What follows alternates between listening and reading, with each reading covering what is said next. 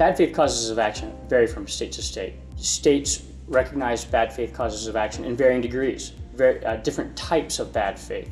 The conduct that is required to constitute bad faith, the damage is recoverable for bad faith conduct, which can range from economic damages to tort damages to punitive damages. So it's important to first evaluate what state's law applies.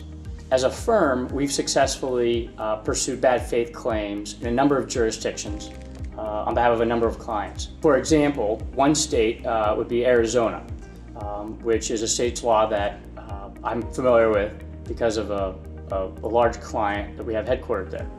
Arizona law is particularly strong on insurer bad faith because it recognizes independent causes of action in the three stages of what I like to think of the insurer-policyholder relationship: underwriting, claims handling and investigation, and claim evaluation.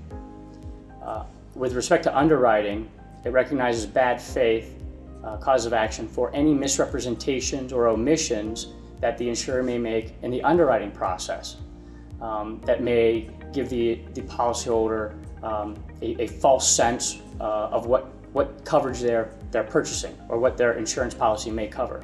Second is when an insurer conducts a bad faith claim investigation, which is an independent cause of action from whether or not the insurer wrongfully denies coverage or breaches the contract. Examples would include a dilatory claim evaluation, an inadequate claim evaluation, not asking the questions it should be asking or investigating the facts that it should be investigating, or three, even an overburdensome claim investigation where the insurer inundates the policyholder with unnecessary and irrelevant questions, document requests, and inquiries.